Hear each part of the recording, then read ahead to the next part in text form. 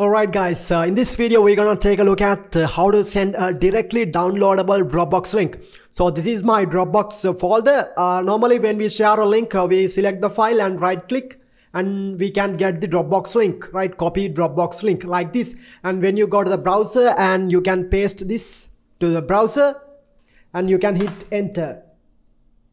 As you can see now we can play the video like this. But if you want to send a directly downloadable link, you can paste this link to the notepad and you can change the N0. You can see here the 0, you can change it to 1 like this. And now when you share this link with someone, when they click on the link, it will automatically start the downloading, right? So let's say, so this is the new URL, and when you click enter, it will automatically start downloading the file, as you can see. So this is how you share a directly downloadable link via Dropbox.